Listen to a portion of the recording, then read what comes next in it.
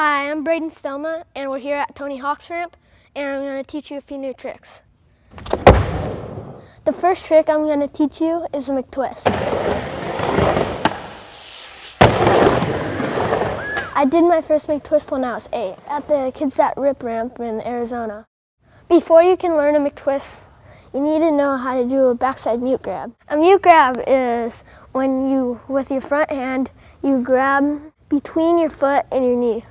Unless you Jaws or Ben Rayborn, you'll obviously want to get some pads before you start doing this trick. The first step to learning a McTwist is just like trying to spin it below coping.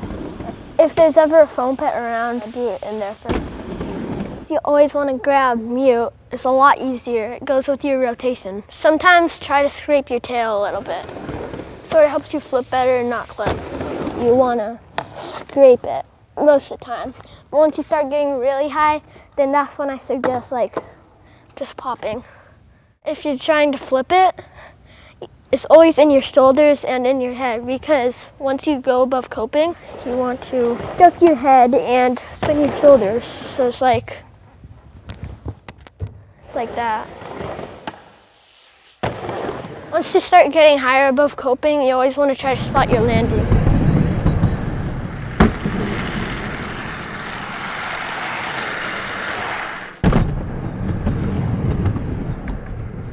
I hope this video helps you learn new tricks. Keep on watching Ride Channel.